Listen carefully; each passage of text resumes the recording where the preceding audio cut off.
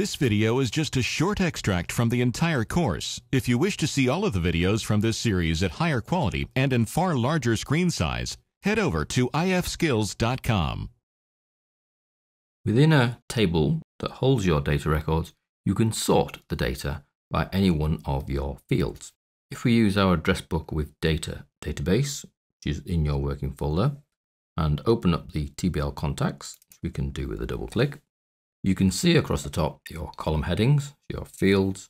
Now up here will be used the field name or the label, depending on which you have. If you have a label, the label takes precedence over the field name. By default, your table is sorted by its primary key, so you can see that everybody is currently in contact ID order, but we can change the sort to view things in a different order. We may wish to see things sorted by surname. So if we click into the surname field, we don't need to select the whole column, just click into any one of the records, it doesn't have to even be the first one. On the home ribbon, you'll see we have a sort ascending or sort descending. So if I click ascending, you'll find that everybody gets sorted alphabetically by surname. And at the top of the surname column, you can see there's a tiny little pointy up arrow to indicate that the column has been sorted. So it's not just that column that gets sorted, that all the records are now sorted in alphabetical order of the surname. And we can choose descending to go backwards, and you can see the arrow points down. You could go by first name, ascending, and then they're all resorted to be ascending order of first name. We can do it with date fields. We have the dates of birth, so we can click in and say ascending, and they are sorted by effectively date of birth, so age order with the eldest first. Notice that the top person there doesn't have a date of birth.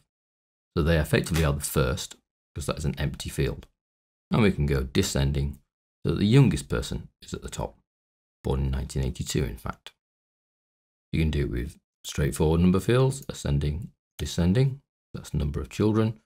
So you can see you can really select any field and do it. Perhaps full name, ascending, descending, ascending, descending. Any field you like, just click into it. Doesn't even have to be the first record.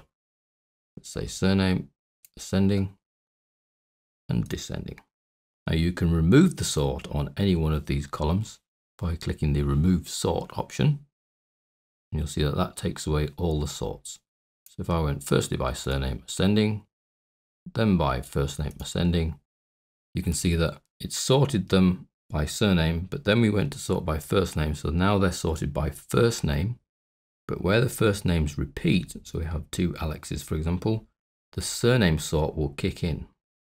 And if we come down to Fred, you can see there are 3 Freds, and therefore the surname sort has to kick in: Briggs, Grantley and Large.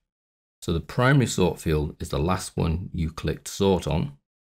The secondary is the previous one, and if we then went and did a tertiary sort, so if I chose region, ascending, then now by region, so County Durham is first, beginning with a C. Well, actually, the blank one is first because it's empty. There are a lot of County Durhams. We then look at the first name and see that they are in first name order after they're sorted by county. And then if there happens to be any repetition in the first name, which there doesn't for County Durham, the surname sort would kick in. So you can sort by multiple fields, primary, secondary and tertiary. The trick is to do them in a backwards way round. So you do the tertiary sort first, then the secondary, then the primary. So it's not ideal, the mechanics of how it works. If you want to remove all the sorts at any one time, you just click remove sort, and it returns back to being sorted by the primary key. So that's 1, 2, 3, 4, 5, 6, etc. all the way to the end. So that's the ability to sort your data within a table, which can be quite useful if you're trying to find somebody or doing a quick look, or you want to sort them in order. In reality, sorting is best done using a query, but we look at that in the next chapter.